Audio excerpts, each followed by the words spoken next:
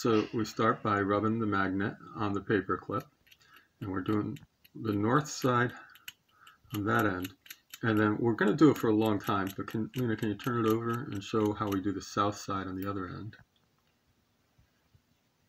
There's the S, yeah, you can see. And we're going to do that for a few minutes, so I'm not going to video the whole thing.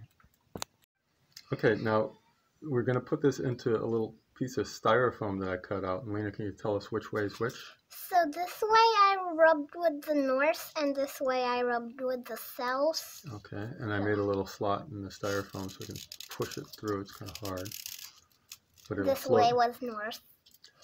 Okay, and put it the other way.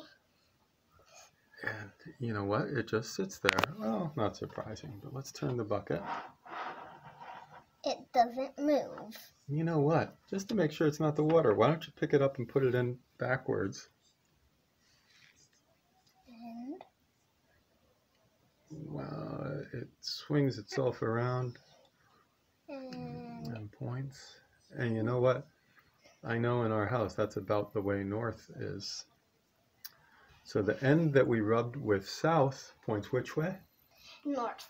And the end that we rubbed with north points south. So it gets the opposite of what we rubbed with. Because when we rubbed with south, it attracted north. And when we rubbed with north, it attracted south. That's right. And you made yourself a compass.